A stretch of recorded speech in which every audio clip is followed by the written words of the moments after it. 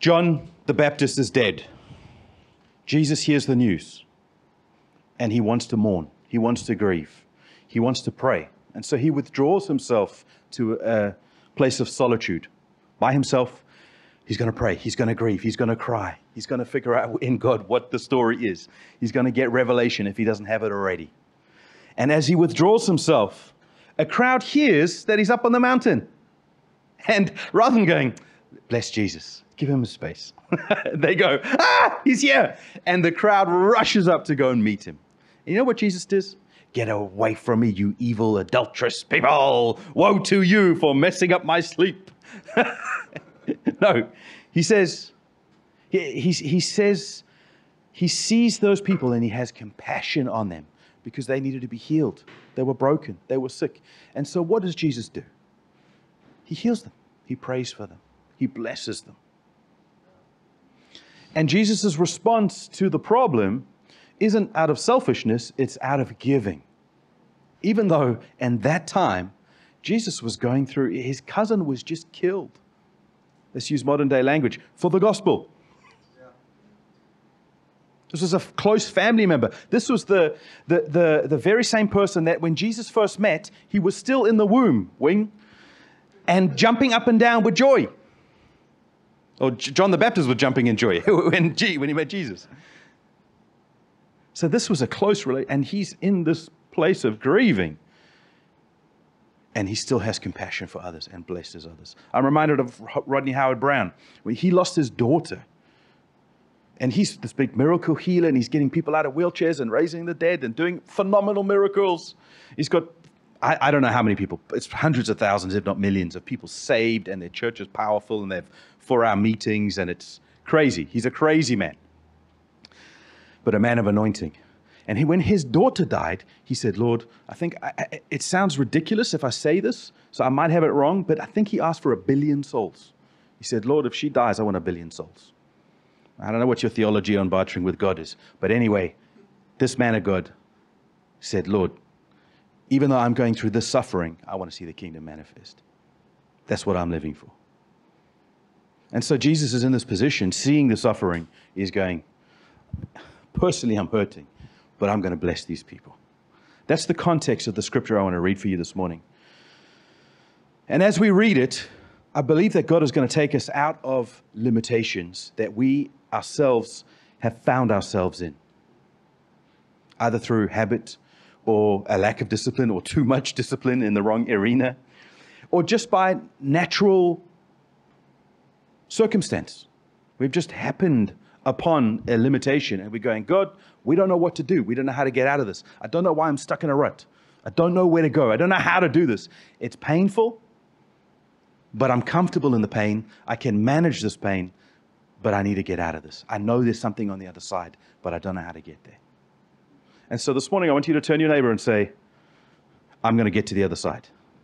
I'm going to get to the other side. I don't know how yet. I just by faith am going to declare I am going to get to the other side.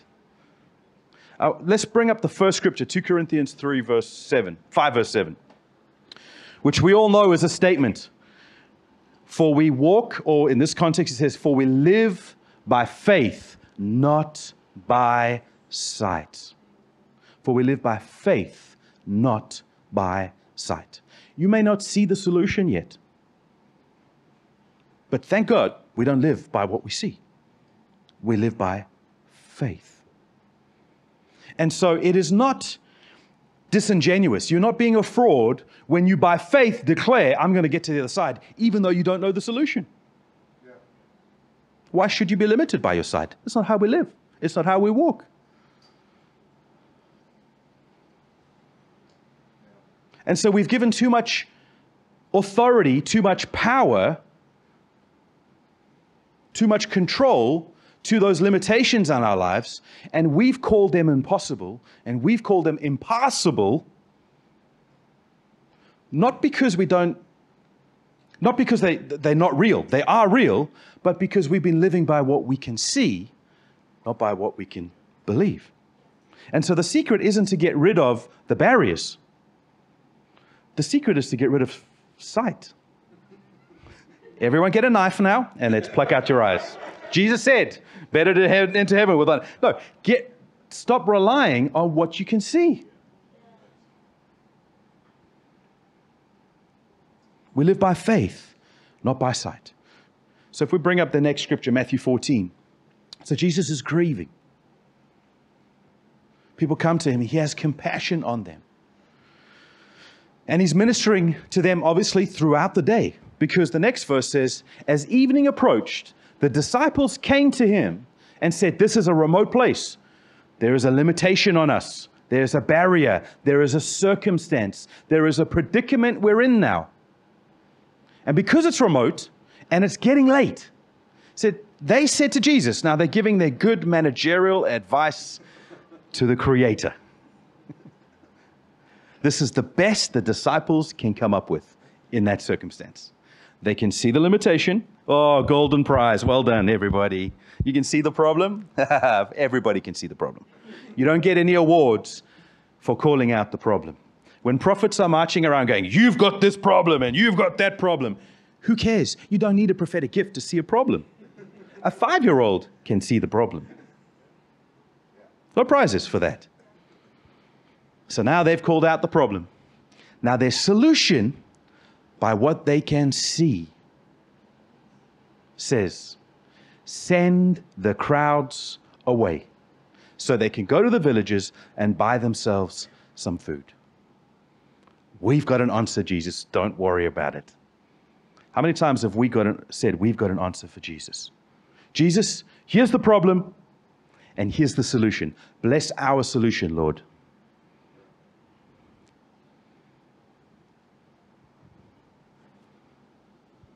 This is the very crowd that Jesus is wanting to bless out of that place of deep compassion, which is an emotion. It's more than emotion, but it's also an emotion. And out of that compassion that Jesus has for the crowd, these guys want to send them away. These are the people that Jesus is blessing in the place of his pain, in his processing. And they're saying, okay, just get them away. And Jesus is like, no. I want these people here. This is great personal cost and sacrifice to me to bless these people. You trying to take them away because you see a limitation? And Jesus replied, they do not need to go away. Let's just stop there for a second. They're hungry. It's getting late. The boys provide a solution. And Jesus doesn't say that their solution is wrong. He says their designation or their description of the problem is wrong. They don't need to go away. They don't need to go away. He says, you. That's the key word here. Everybody say, turn to your neighbor and say, you. You. You give them something to eat.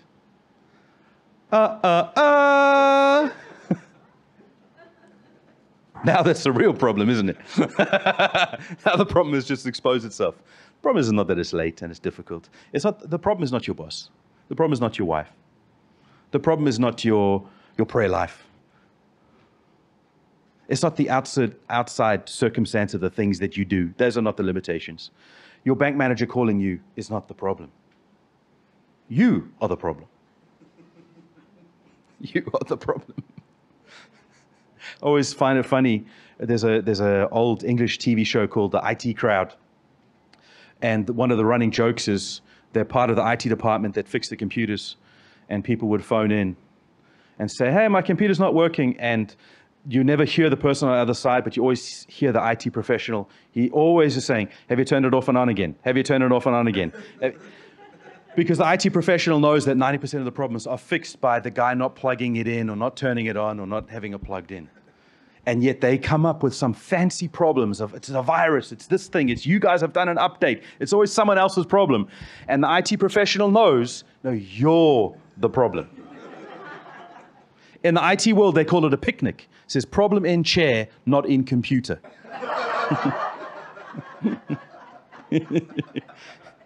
So we're ET phoning home all the time saying, God, this is the problem, this is the problem. God knows it's a picnic. Jesus said, you give them something to eat. How many times has someone come to you and said, here's the problem? And they're trying to get you to move and make a decision and push you around. Yeah, problem. Not the problem. Picnic. The worst thing you can do to someone who's panicked about something is have a picnic. Because how come you're at rest? How come you're enjoying yourself? You shouldn't be. There's a problem. You need to learn how to have that fortitude as a Christian. Because there's people who will call out whatever CNN is saying, or whatever Fox is saying, or whatever this war is happening, or whatever that rumor is. They'll call out, the Christians will start calling earthquakes over California for I don't know how many years they've called that now, because California is so evil and now earthquakes are going to rip. Christians are moving out of California because they're earthquake. That's how people think. That's a lot of Christians. We're not really talking about the world. That's how Christians think. They just see problem. If God was so worried about the problem, he would do a Genesis 11 or 8, he'd just flood the whole earth. If the problem was really that bad, he could just sort it out. The wonderful thing about that is anyone who walks not by sight, but by faith is declared righteous. And he'll tell you about that problem, and he'll give you the solution for it. So don't worry about all the problems. A lot of problems you can focus on. Save the whale, save the elephant, save this, save that. Not all of those are bad. Those are good things. But don't be driven by the problem. Don't allow the world and other Christians to push you around by simply just a need that needs to be solved. Because if you operate by what you can see, you're going to reinforce those very limitations. Because Jesus could see that it was getting late. He created the sun. And he could see that they were remote. He created that remote place. It was not a surprise to him. It's not like Jesus needed to be reminded of how to tell the time. He created time. So they're calling out a problem and they're trying to remind Jesus of how to solve it. Just this. Miles Monroe, who's he died, I think, in the late 2000 teens. But he was a great preacher on leadership and entrepreneurship and just a wonderful... I haven't actually listened to a lot of his preachers, but I've seen a lot of his clips because the sound bites on Facebook or IG or whatever are powerful. But I heard him say something recently where he said, people think that the greatest gift that man was given was the gift of sight. He said a much greater gift than the gift of sight is the gift of vision. And when I saw that, he says, because sight is limited by what your eyes can see. Vision is only limited by what your heart can imagine. Jesus wasn't limited by what the disciples could see. And so when they provided a wonderful, clever, managerial decision or option to Jesus, he didn't even recognize what they were saying. He wasn't limited by the solution that they were trying to solve. The problem they were trying to solve. And so in his heart, he could see, he could envision the abundance of heaven. And there was so much abundance, although in the natural it seemed crazy, from the place he was living, it was just an obvious natural solution. You give them something to eat. I can see cattle on 1,000 hills. I can see my Father creating. Didn't you guys get drunk at the wedding? Some Christians would get angry with that. Did you guys have a sip of wine at the wedding where I turned water into wine? There's a supernatural abundance that was available that Jesus was living from, that the disciples weren't witnessing because they were operating by their eyeballs, not by their heart. Miles Monroe says, he is always suspicious of his eyes because his eyes are the greatest enemy of his vision. You'll always settle and dilute what God has given you in your heart by what you can see. He says, because the eyes see the present and they can see the past. But the heart sees the boundless, limitless potential in the future. In fact, the eyes can make the past and the present look much worse than it is. The heart can make the past and the present look much better than it is. Yeah. When you have a redeemed vision on the process that God called you through, even those pains can be something you thank God for in a genuine way. Because from destiny's perspective, he brought you through difficulties, and you can thank him for those. If you just operate by your eyes, you call that whole process evil. If you operate by your heart, you can call those horrible processes holy, because God's redeemed them in your heart. Romans 8:28, God turns around all those things that were meant for your harm, he turns them around for your good. Even the things in the past. Miles Monroe says, entrepreneurs are often called crazy out there. Visionaries are often talked about as mavericks or loonies, or how did those guys come up with this? And the reason they are is because they can see what others can't see.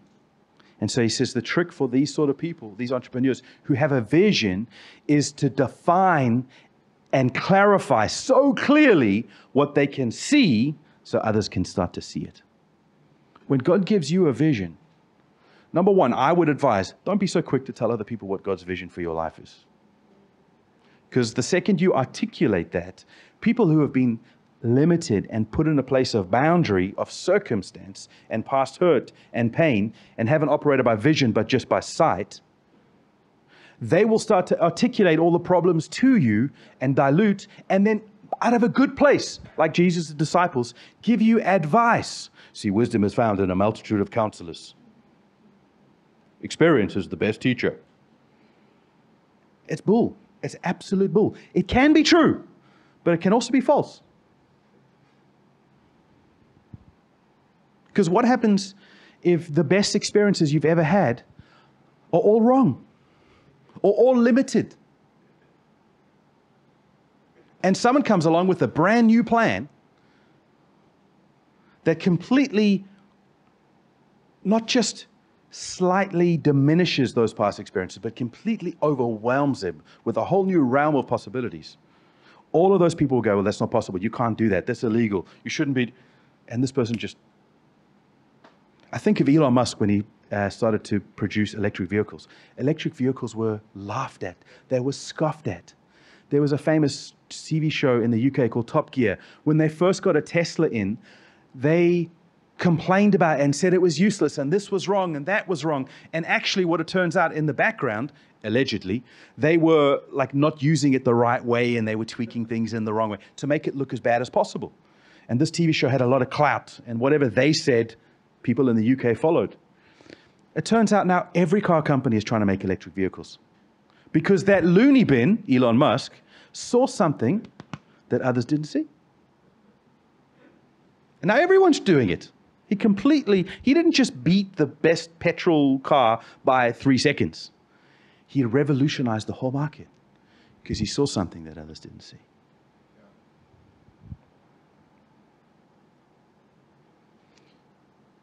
Your eyes are the enemy of vision. Do not believe your eyes. Do not believe your experience. Sometimes your experience is good. Sometimes there is wisdom. Actually, most times there's a wisdom in a multitude of counselors. But sometimes that multitude of counselors is wrong. So you got to operate by vision, not by what you can see. These disciples were giving good advice.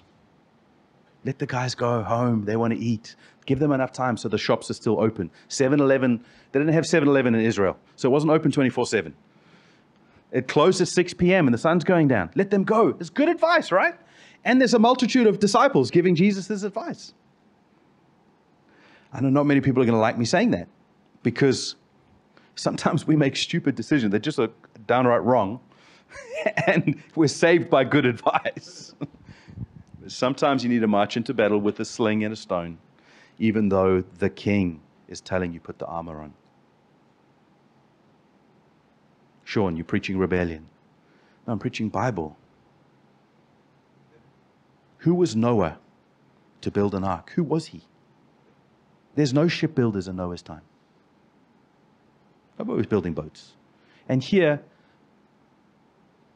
this guy's just building this big, is it a tower? Is it a high rise? Is it, what is it? And he builds this big monstrosity. And he's talking about water coming down from heaven. What? Water doesn't come from heaven at that time.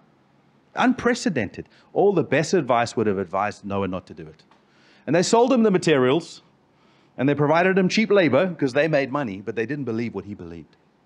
So he was the only one who made it out. Don't be too quick to sell out on your vision because of what your eyes can see. If God gives you a vision, you follow that vision. I love what Andrew Womack says. He says, some of the best advice that mothers give their children is, if your friends jump off the cliff, would you jump off the cliff? He says, which is good advice, by the way. Don't go cliff jumping. I don't even go on roller coasters. I just think there's some 16-year-old guy who's just doing this for minimum wage, and he's the one who's responsible for tightening the bolt. I'm going to put my life in his hands? No, thank you. I'm not going to do it. Some guy folds up a parachute in a special way, and then he jumps out of a plane. Are you suicidal? And now that little bit of material is going to catch you with a little bit of string on the end? You're crazy. I'm not going to do that. Thank you very much. So I'm risk averse. If your friends jump off the cliff, you're going to jump off the cliff. Andrew Womack says, if God told me to jump off the cliff, I would jump off the cliff. When I first heard that, I thought, you stupid. You're so stupid. And then as I mulled over, because it offended me, and I love Andrew Womack, I think he's great, but it offended me. And because I was offended, I prayed about it, and God revealed to me, Sean, if I told you to jump off a cliff, would you jump off? No, of course not. Oh. God will sometimes tell you to move, and it doesn't look like the wise thing to do in the natural. He'll tell you to leave, even though the best thing that you can see is to stay.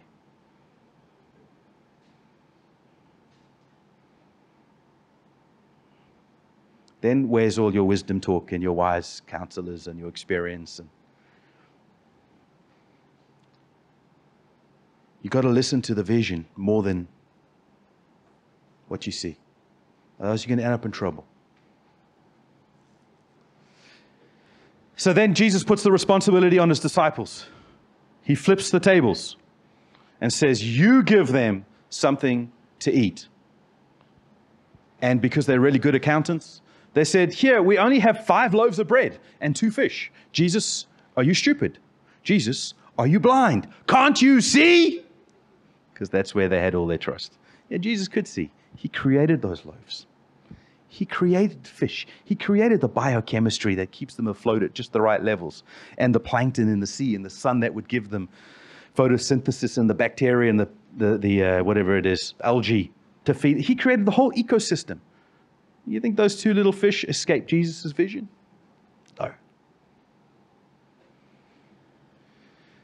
So here's what Jesus does. And I want you to look at this for your own life, with your limitations, where you think you've been stuck, where you think you have got financial problems or relational problems or spiritual problems or whatever it is, weight problems that you're trying to get through. Whatever limitation it is, it doesn't matter. If you're insecure, if you're angry all the time, you don't know how to get past, if you've got unforgiveness, if you've got a sin pattern, if you've got whatever the issue is, if you're looking at it by human discipline and human effort and what you can see and what you can measure and past experience and what your psychologist says, if you only got that view of it, here's what you should do. Jesus said, bring it to me. Bring them to me. Whatever the issue is, bring it to him. I've noticed myself, the second Sammy gets sick, the first thing I do, open the cupboard door to get the Panadol, to get the cough syrup or whatever it is. The first thing I do when I encounter a problem for my little boy, who I love, is go to the medicine cabinet. That's not a good thing. We give him medicine. You should take medicine. You know, I'm not against medicine. What I'm against is operating by this before you operate by this. First thing should be Jesus. Here's a problem. I need a solution. So Jesus takes the little that they have, few loaves, few little fish. Some Christians would want to turn this story into the loaves being the world's biggest pizza size and the fish being 2 big whales, because then you can naturally explain why miracles don't happen today, and or there's only something special for Jesus that he could do. No, these were little loaves, little fish would have fed 1 or 2 people or maybe a small family. Bring the problem to me. Now watch this. He directed or he ordered the people to sit down on the grass. Now some people will say that Jesus' management produced the miracle. It did not. Jesus' management did not produce the miracle. Except, I want you to focus on the word here. It says in this version, directed. I prefer the word ordered. When God created, what state was the earth in? It was chaos. And when he spoke his word, what he was doing was ordering. I am a big proponent of, I don't like management, I don't like accounting. I really hate those things because I find them so stuffy, and the librarian is just a very difficult person. And I'm like, get something done positive and then order it after the fact. And yet, Jesus didn't produce the miracle until he had everyone ordered. God didn't create outside of order. So when he spoke, what was he doing? He was putting things in sequence and in balances and in ratios. Water isn't just whatever water wants to be. It's 1 oxygen and 2 hydrogens. That's what water is. If you change that chemical makeup, you make poison. If you put 2 oxygens and 2 hydrogens, you make hydrogen peroxide. That's a poison. Don't drink that. So God creates by order. He takes something that's dysfunctional and limited and broken and orders it. That's why that's all healing is God ordering. When God made your legs, he made them a specific design. He didn't make them to be full of pain and discomfort and some sort of perverted growth where things are skewed and wrong and broken. No, when he ordered it, it was perfect. So when you break your leg or you get in a car accident or something's wrong, the only reason you have any authority to command healing is because it's out of order. And so when you're ordering back into alignment of the way that God called it. And so I've got to be very careful when I speak about management and ordering and accounting, because actually that is creation. Creation is order. When things come out of order, they come out of the natural creation that God created. That's exactly what the devil did. Satan fell because he tried to change the order. God's not the boss anymore. I am. Boom, fell out of heaven. And then he tried to wreak havoc on the earth. And the earth came under frustration because it was disordered.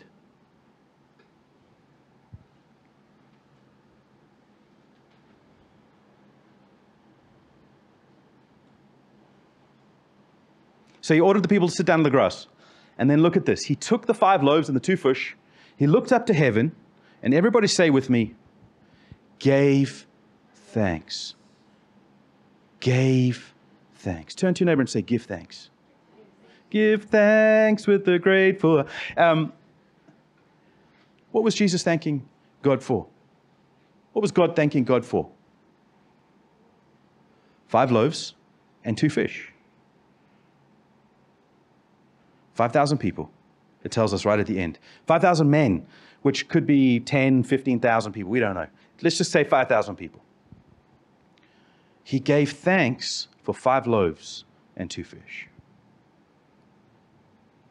5,000 people. He gives thanks for a meal or 2. He needs 5,000 meals. Jesus gave thanks for 1 when he needed 5,000. He gave thanks for 1 when he needed 5,000. You may need $5,000 at the end of the month. Are you giving God thanks for $1? Or are you complaining about the 4,999? You need to give thanks to God for the 1. I've said the story before, but when I first came to Hong Kong, God told me I needed a rest, I needed a honeymoon, I needed a holiday. I was working very hard. And when I came here, it was like a fresh start. It was a moment that I didn't have a huge amount of responsibility, and I didn't have a huge outgoings. And so God told me I needed a rest. Within 2 weeks, I already had jobs lined up. And I was on the way to one of the jobs. And God said to me, but Sean, I told you to rest. But God, here's the problem. Here's the limitation. Here's the thing. And he didn't answer me. When God doesn't answer you, now let me be careful what I say. There's too many variations of that. And I've spent half an hour qualifying. God didn't answer me, but I knew what that meant. That meant, I've told you already, boy. Listen. Okay. So I went there because I was honoring my word to a human, dishonoring the word to my father, and it's shameful, really. But I finished the hour of whatever I was teaching, and then after the hour, I said, I'm so sorry. And they were paying me such good money, and it was ridiculous that I was turning it down, but that's what God told me to do. And so I said to them, I'm so sorry, I'm not going to be able to teach again. And they were like, but why not? We love the lesson. And, is it not enough money? And I'm like, oh, no. And I just said, sorry, I can't do this, and had to leave. I didn't make it super spiritual, but we all know what I was doing, and it was wrong. And so thank God for grace, because in the Old Covenant, I should have been struck down with lightning. A lion should have come out of the forest and eaten me. Really, that should have what happened. There's prophets in the Old Covenant where God told them to do something. They didn't do it, and a lion came out and ate him, a prophet, delivering the real word of God with real miracles and manifestations. Lion comes out and eats him, and then the lion stands there next to a donkey looking at his dead body. Thank God for grace. So I'm in this position of rest. I really was enjoying it. It wasn't like difficult rest. I was really enjoying it, but I felt a responsibility and obligation to fulfill visuals, what I can see with my eyes. And God wasn't talking about eyes. He was talking about vision to me. And I had very special times in that first 6 months where God took me on literally step by step on physical journeys and told me things about my future here in Hong Kong, about my life, that are playing out to this very day. And if I was off busy working for a little bit of money to answer physical requirements, I would have missed the destiny and the vision to what He was calling me to. So in obedience, I'm poor. I don't have money. And so one day at the end of the 6-month process, I'm walking along and say, God, I need money. God, here's my problem. I've learned, and I don't do this all very well all the time, but I've learned, don't provide the solution. Just give God the problem. Give it to me. And so I said, God, I'm going to need some money. I need money. And as the words finished from my lips, I was walking through town here in Sai Kung, and I was walking, and there was $1 on the floor. And I picked up the dollar and said, God, I'm going to need more than this. And I heard God laughing, and that made my life. And that $1 today is a witness to me, and hopefully a witness to you too. I thank God for that $1. Yeah. We just paid for a very expensive operation for Bonnie. Didn't blink an eyelid. Do you know why I could pay for that operation? And have the best care and one of the best doctors in the world for this specific thing? Do you know why we could do that? Because God ordered my steps. I didn't offer Him solutions. I brought Him the problem. And when I picked up the one, I thanked Him. I wonder how many times I've missed out on blessing because I just wasn't willing to begin the process with thanks. We get a little elbow tweak. Oh God, ah! Other half of us is perfect. Our breathing is great. We can think clearly. And we've got one little problem. And we don't thank God for the 4,999, but we complain about the one. Thank Him. Thank Him for one. Thank Him for two. You can't make your rent. Thank Him for the $5 you have in your pocket. That person is being difficult to you and you don't know what the issue is. Thank God for the relationships that you do have. Thank Him for the little. Because when you thank Him for the little, He takes you into a process of problems turning into solutions. But when you don't thank Him, you don't enter that process. It's not like the solution doesn't exist. You just can't see it. So thank Him. I want to give you this, bring up Psalms 100. I know everyone will know this psalm. At least you'll hear it, you would have heard it in worship services. Shout for joy to the Lord, all the earth. Worship the Lord with gladness. Come before Him with joyful songs. Know that the Lord is good. It is He who made us, and we are His. We are His people, the sheep of His pasture. Here's the key. Enter His gates with thanksgiving. The very perimeter of encountering God is thankfulness. Your thankfulness does not earn His goodness. He is good, independent of your thanks. He is enduring, independent of what you do or don't do. But the way that you begin the process, you enter into his presence, is by thanksgiving.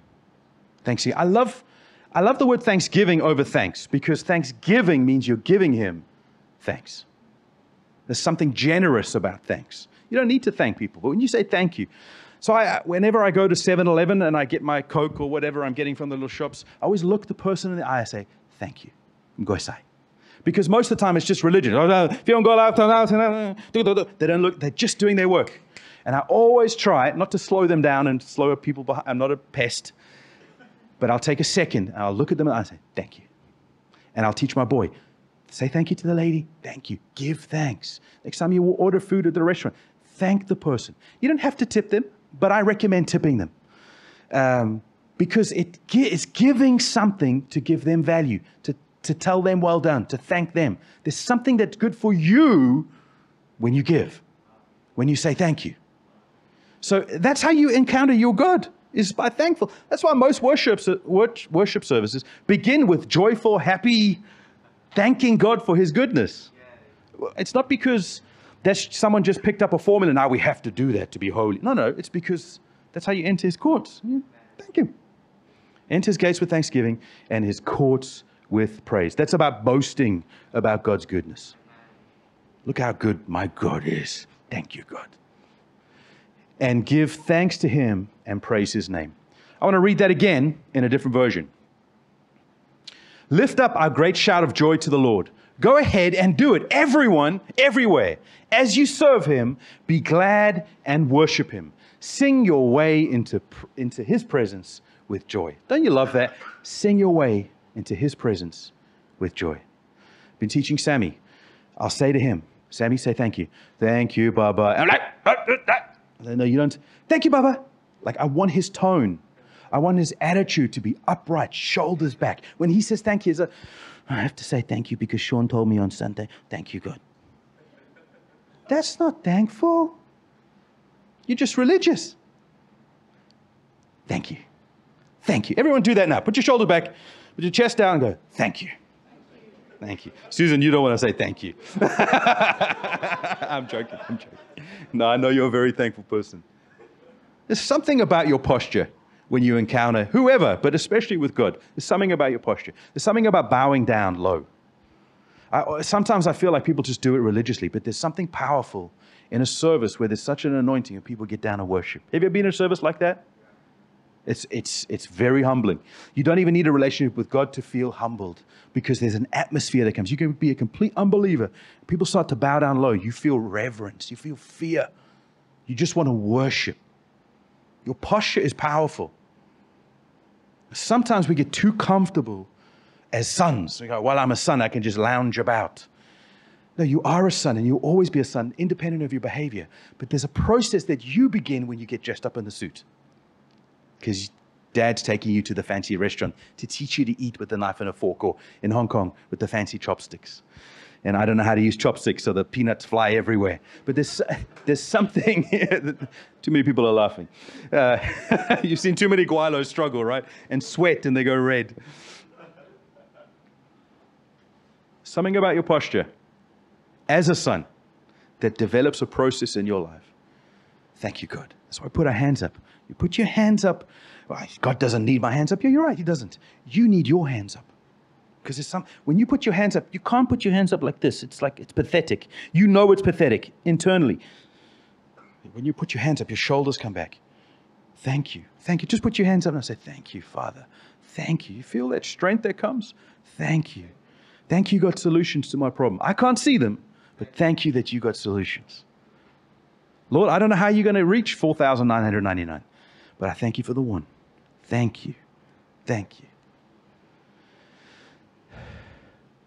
As you sing your way into his presence with joy, realize what it really means. We have the privilege of worshiping the Lord, our God. How powerful is that? You have the privilege to worship. In the old covenant, you were distant. In the new covenant, he brought you near. You now have a privilege to worship. You weren't always allowed to worship. David was really naughty. when the Ark of the Covenant came back into Israel, that he put it in just any old tent. He didn't bring it back to Moses' tent. He put it into a tent and opened up all the four corners and let dirty foreigners like us come in. He shouldn't have done that. And yet that's exactly what he did. A house of prayer for all nations. That very same mantra was spoken by Jesus when he kicked over tables. He said, my Father is a house of prayer for just the Jews, for all nations. We have the privilege of worshiping. Sometimes I undervalue the fact that I'm included. I shouldn't have been. By Jewish law, I am not. But by the law of love, I am included. I have the privilege of worshiping. Sometimes I go, it's just worship. It's just songs. Oh, that person played the key wrong, or they sang flat, or I'm not going to worship. How dare I? How dare I? It is a privilege to worship. For he is our creator, and we belong to him. We are the people of his pleasure. Watch this. You can pass through the open gates with the password of praise. Everyone say password of praise. Password. I love the fact that this is a contradiction. It's an open gate. Why do you need a password? And yet, it's an open gate with a password. What's the password to the open gate? Praise. Pray. I boast in my God's goodness. I boast how strong he is, how much he loves me, that I belong to him. I have a privilege to worship. Come right into his presence with thanksgiving. Come bring your thank offering, that's praise, to him, and affectionately bless his beautiful name. Wow, I love that. I could read Psalms 100. Just read that over. If you don't know what to do in 3 minutes and you don't know how to pray, go and read Psalms 100. You'll just feel so invigorated. Back to Matthew 14. So Jesus says, bring it to me.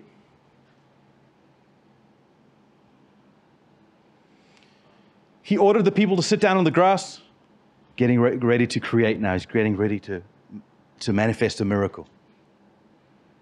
The Spirit hovered over the water. Now he's going to speak into that chaos, but there's a predicament. There's a situation that God is ready to bless, and he's going to order now.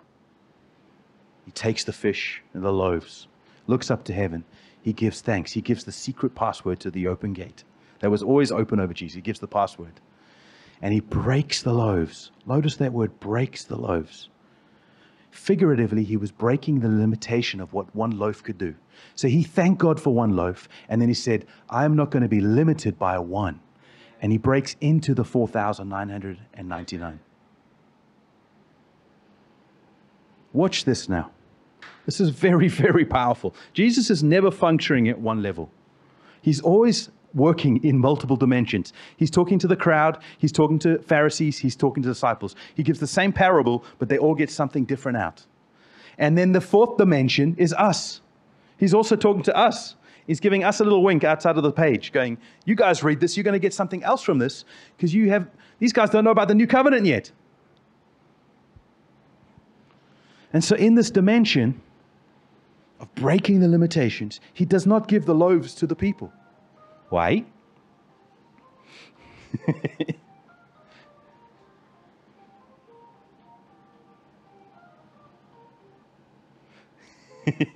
He does not give the loaves to the people. He then gives the loaves to the disciples.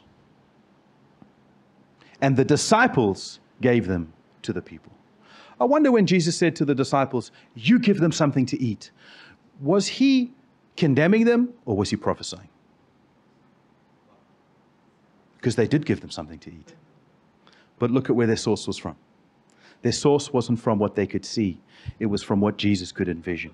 And so when he said, you give them something to eat, he didn't say it in that tone. He said, you're going to give them something to eat.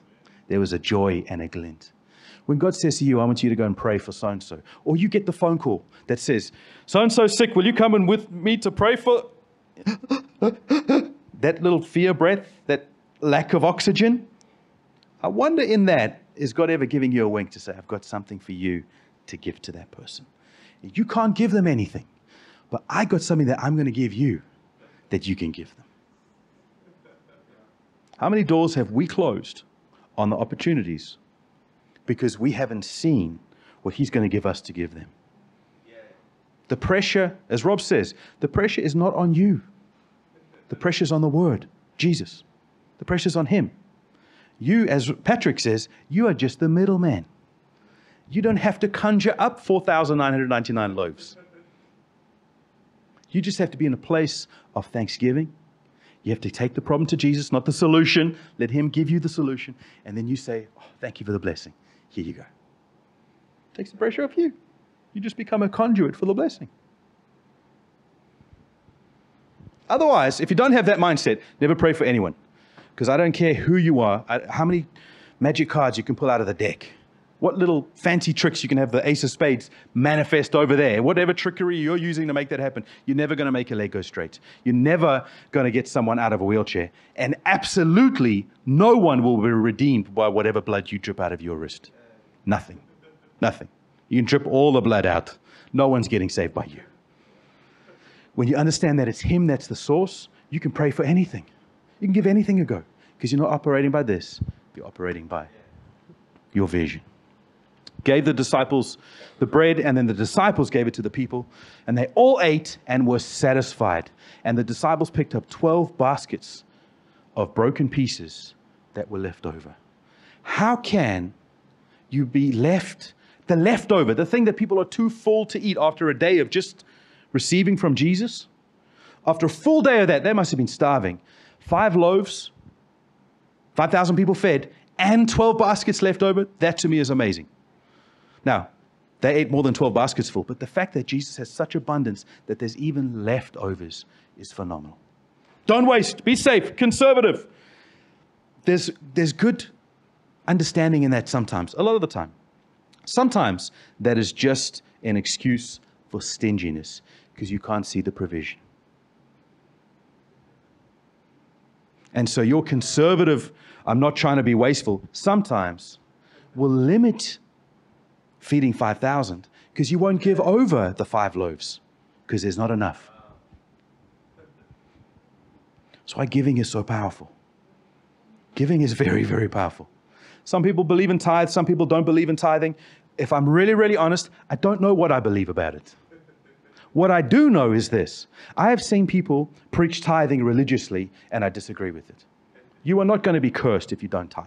That's old covenant. That doesn't happen in the new covenant. And God is not a lottery machine that if you put a tithe in, He owes you now. That's not how it works. He don't owe you anything. You were owed death and judgment. That's what you owed. Don't call the accountant to settle the accounts. What I do know is God is a generous God. And sometimes He's generous independent of you. And sometimes He's inviting you into giving over a few loaves so you can come into an abundance where the leftovers are more than you started with. The dregs, the spillover is more than what you started with. And that begins by giving over the 5 loaves. Not because God owes you, but there's an abundance in His presence. And if you are so focused on what you can see, God will often call you to give over what you can see so He can use what you can't see. I remember in Ireland, I've said the story before, but I had €2 left to get on the little train that they had thing there to get to church. And I had €2 left. I know that because it was the only change I had in my pocket. And as I was walking to church at the other end of the train line, I went to the ATM to try and draw out $10. And I didn't have it. I had nothing left. But I knew that Sunday, I just knew I had to get to church. You ever had that? You just know you got to get there. I get to church. I sit down. I'm having a cup of coffee, which was nice because I didn't have coffee at home. And I just had no money. There were times in Ireland I didn't eat for 2 weeks. I didn't have food for 2 weeks. And I ate every single night because someone invited me for dinner and this thing happened and that thing happened. And then, It's like I've never eaten so much in my life and I had nothing. But God had me in a place and it was just, you don't always have to live like that. Please, Lord, please. But it's very exciting when that happens. Very, very exciting. Because you just know you get the phone call, you just know. I prayed one afternoon. I said, Lord, I need money. He said, how much do you need? I said, I need €200 a week.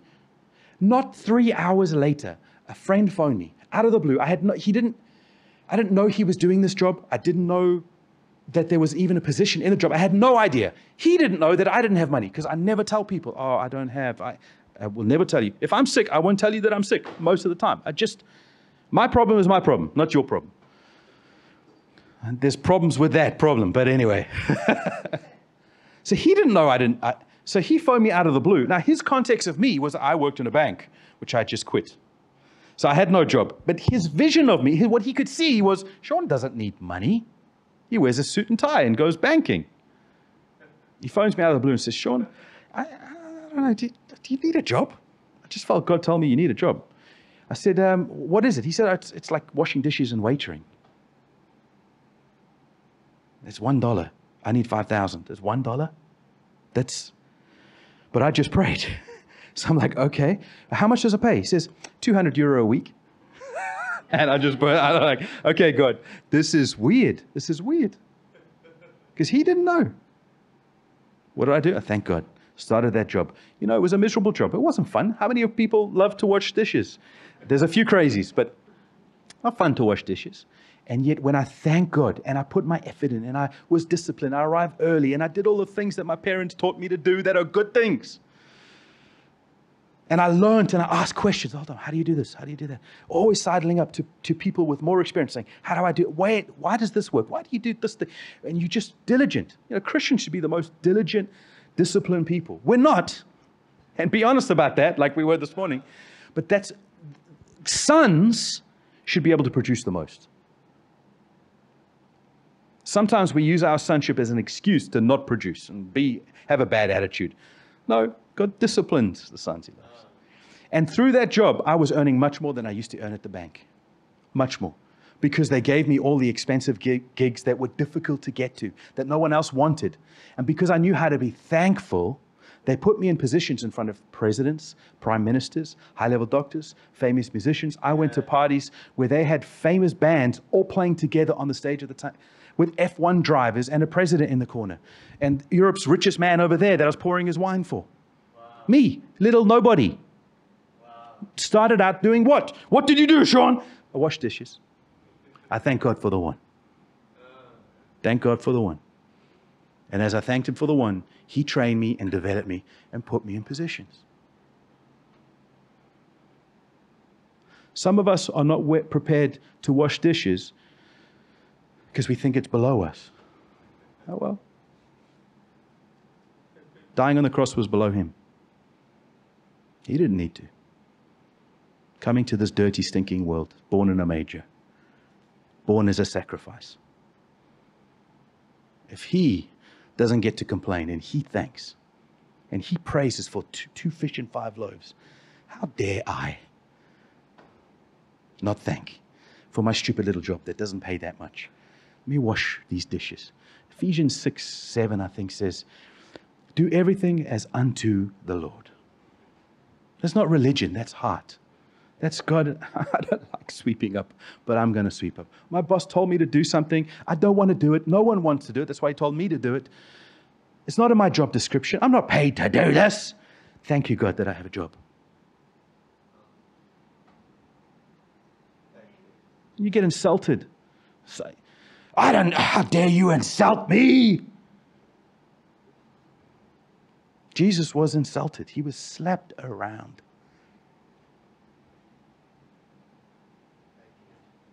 He didn't deserve that. You don't deserve to be insulted. You take that insult, you say, Father, here's a problem. What do I do with this problem? Give me thanks. Give me the password of praise, Sean. The door's open, but give me the password of praise. Thank you, Father. Thank you. I praise your name. I boast in your goodness. And that person sees that you didn't respond negatively to the potential offense and you could have blown up and torn the whole ship down. Foolish woman tears her own house down. And you just respond with grace and mercy. And they go, why did you do that? And they come back to you. And why didn't you? You should have blown my head off. Why didn't you? I have a Father who loves me. What's the problem? What's your problem? I got someone I can bring that problem to. Not super spiritual. It doesn't involve you going to the mountaintop to bring down the principalities and powers. We're talking about Christianity 101. We're talking about simple day-to-day thankfulness, diligence, discipline. We're talking about Jesus, the great restaurateur.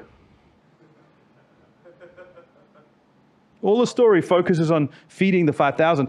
He got people out of wheelchairs. He got them healed, and he's having compassion. That's not what the story. The story's focusing on how great his cooking skills are. It's 101. And they could have gone and done the natural thing. They could have. It's what the disciples decided. But Jesus is living in a different dimension, from a different dimension. And God's calling you to live from a different dimension. You don't need to be up on a stage. You don't need to be in some other country. You don't need to be over there. You don't need to know 15 other scriptures. You know where you need to be? Exactly where you are. But not from this. From this. I've only got 5 loaves. You've got 5 loaves?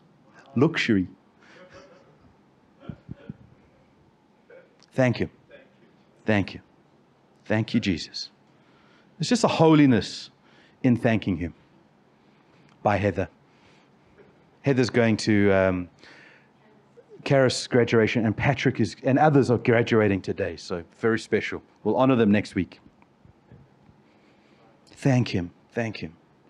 You know, I could have been ungrateful this morning because there's less people, because of the very Karis thing. I'm saying, God, thank you that there are people here this morning.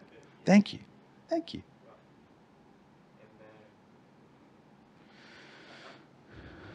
And then the next verse is there were 5,000 in number.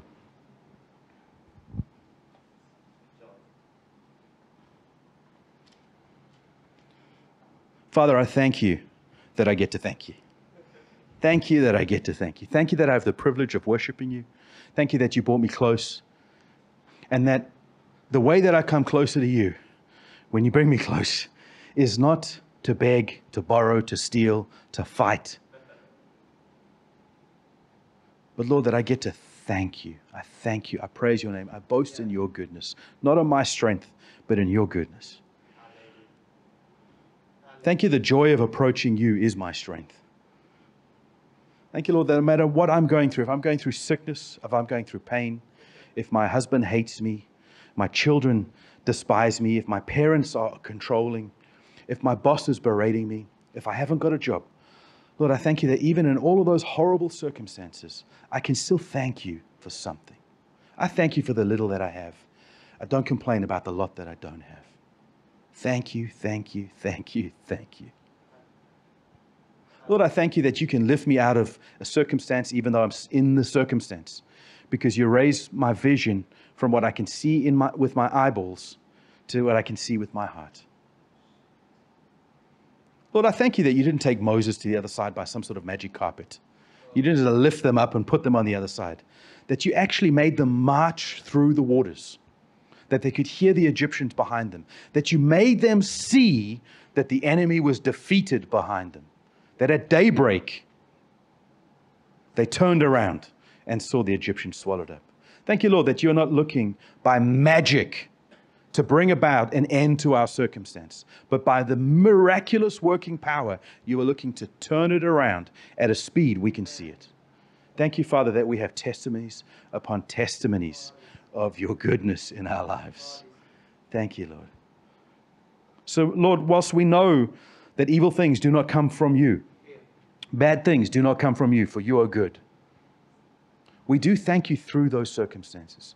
We thank you through the valley of the shadow of death. We thank you that you can turn everything around. I just feel the Holy Spirit lifting. I want to say lifting our eyes, but He's not using our eyes. He's shifting the apparatus by which we measure from our eyes to our hearts.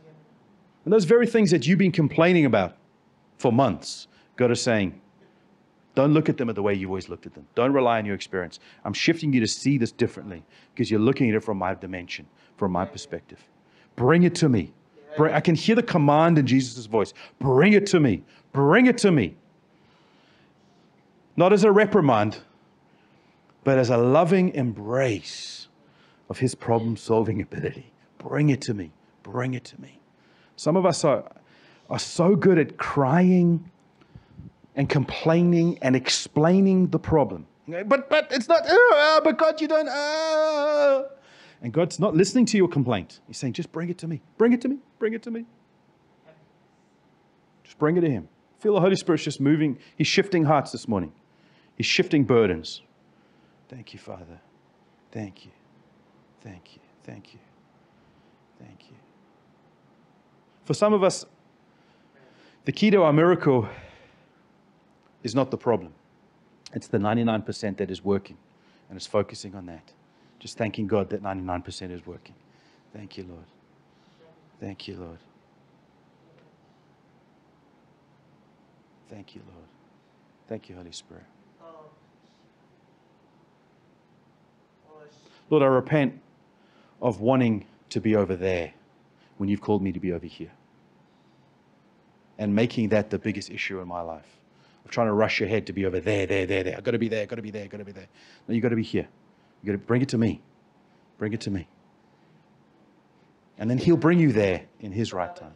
You know how long it would have taken those people to go and find the shops? They wouldn't have had enough food in those shops. You think the disciples knew all of the iterations of that supermarket? Would have run out of bread really quickly, 15,000 people. But that was their solution. Jesus knew that. I just feel like we have an opportunity to put down the weaponry we've been fighting with to try and solve the problem. God's saying, just put it down. Just come to me. You don't know that the thing that you're fighting with won't work. It's not going to get you where you need to get to. Thank you. Thank you. Oh, thank you, Lord. I thank you for that strength, that trusting, that walking by faith, not by sight. I thank you for that strength of faith. Thank you. Oh, thank you. Can you just say with me, thank you? Thank you, Lord. Thank you. Thank you. Thank you for that strength.